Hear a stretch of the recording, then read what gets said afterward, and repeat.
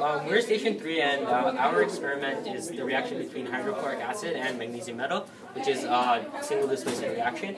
Here are our materials. This is a waste beaker for the products that were created after the experiment. This is hydrochloric acid, this is magnesium metal, this is a dropper for the hydrochloric acid, this is a butane lighter, this is a wooden splint, these are matches, this is a test tube cleaner, and this is the test tube. So to start, you have to put about 2 milliliters of hydrochloric acid into the test tube, like you can see here.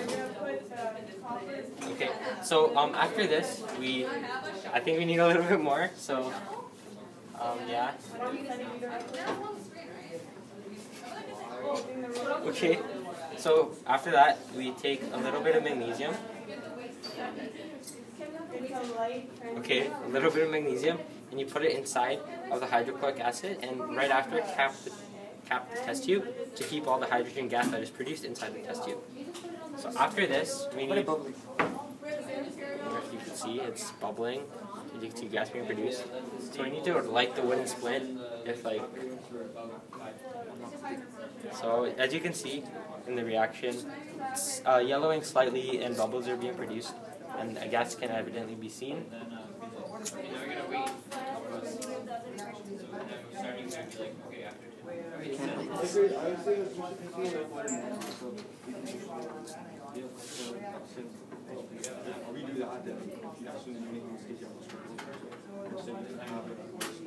Okay, blow it up, blow it up, blow it up, blow it up. Or are we going to reuse it in test mode? No, it's supposed to be burning. Isn't it supposed to be glowing? No. We're testing for hydrogen gas. Alright, it's burning. Okay, so here you can see there's a burning splint which will be used to test for hydrogen gas. So for the second part of this experiment, you uncap this, and this should, if hydrogen gas is present, it should create a popping sound. And like you can see, the popping sound was created because of hydrogen gas in the fire. So yeah, that was the experiment. Okay, how does it feel though?